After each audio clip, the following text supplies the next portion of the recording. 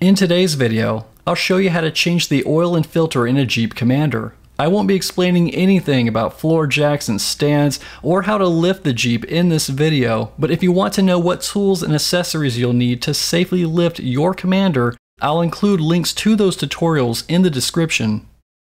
For my engine type, the owner's manual shows I'll need 6 quarts of 5W30 motor oil.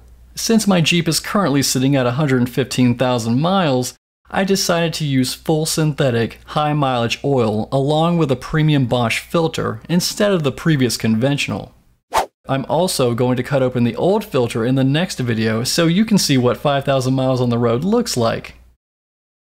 Because this process was recorded 2 weeks ago, I've worked in enough driving time since then that I'll be able to give you my honest feedback at the end of the video about the whole synthetic versus conventional debate, if you're on the fence about switching.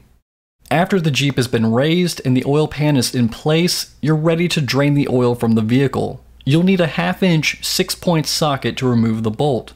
If your last oil change was done at the dealer or a shop, there will most likely be a torque on this bolt that will be too much for a socket wrench to handle at this angle. I definitely recommend using a breaker bar to initially loosen the bolt.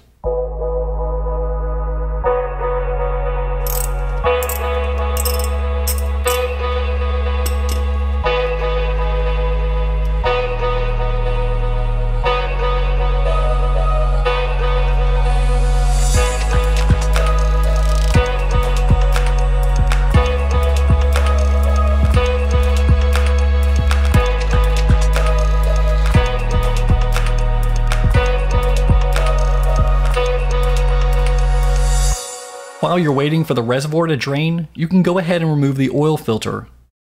There are several tools available, but you'll need an oil filter C-cap wrench attached to a 10-inch 3/8 drive extension if you want this done quick and easy.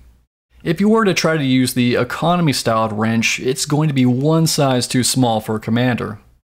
The original bolt and threads are still in like-new condition and will be reused. After a few minutes, most of the oil will be drained and you can tighten the bolt by hand and then use your socket wrench to snug it down. If the bolt doesn't feel like it's going in easy, start over. You don't want to risk stripping the threads halfway through the job. You'll want to snug this down just beyond hand tight. Clean the area using a degreaser so you won't have any oil drips on your floor later. Next, you'll want to install the oil filter. But first, dip your finger into the new oil and coat the gasket. This will make the filter easier to remove next time and create a better seal. Don't worry about filling the filter with oil before installing because it's going to be nearly impossible to keep the fluid inside at that angle. Just like the bolt, the filter should screw on easily by hand and snug down using the tool. After removing the oil cap and positioning the funnel, we are ready to pour in all 6 quarts. If you're changing oil for another vehicle that doesn't require the full container, there is a window on the back with quart and liter markings so you'll know how much to pour. But in my case, I'll be using every drop. And for the most part, new motor oil will be clear in color. Unless you decide to go top of the line, then it'll be purple. After you've poured all the oil, make sure the cap is clean and fully seated. And let the Jeep run for about 5 minutes to let the oil circulate throughout the engine. While the car is running, if you were to have any leaks due to a loose bolt or filter, you would see it. After 5 minutes, turn off the engine and pull out the oil dipstick. The oil is above the safety mark, which is where it should be. Now wipe off the dipstick and check it again. Yep, that looks good to me. So we are done with the oil change and can now lower the vehicle and reset the Jeep's service indicator. Cycle through the menu options by pushing the step button until you see the service screen. Hold down on the reset button until the service indicator resets to 5,000 miles. As you can see, there is a night and day difference when comparing the old to new. You can recycle the oil by taking it to your local landfill, and if that's not an option, try contacting a local auto shop beforehand to make sure they can recycle it. And yes, you can pour all 6 quarts of the old into the 5-quart container without it overflowing. Use the degreaser and paper towels to remove as much oil as possible from the pan and funnel before running them under water. So, is synthetic oil worth the hype?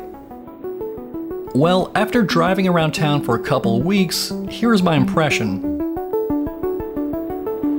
I have noticed an improved driving experience, not in mileage, but in the sense that the engine feels more responsive and smoother overall. But the biggest difference between synthetic and conventional that I've noticed is engine vibration. When the Jeep is idle, there's hardly any vibration. So if you're someone who likes to step out of the office and take lunch breaks in your car, I'd say that's where you'll notice the bulk of the change. I hope this video was helpful, especially for you Jeep owners, and if you'd like to watch more from this series, be sure to check the description for links to the tools, accessories, and other videos.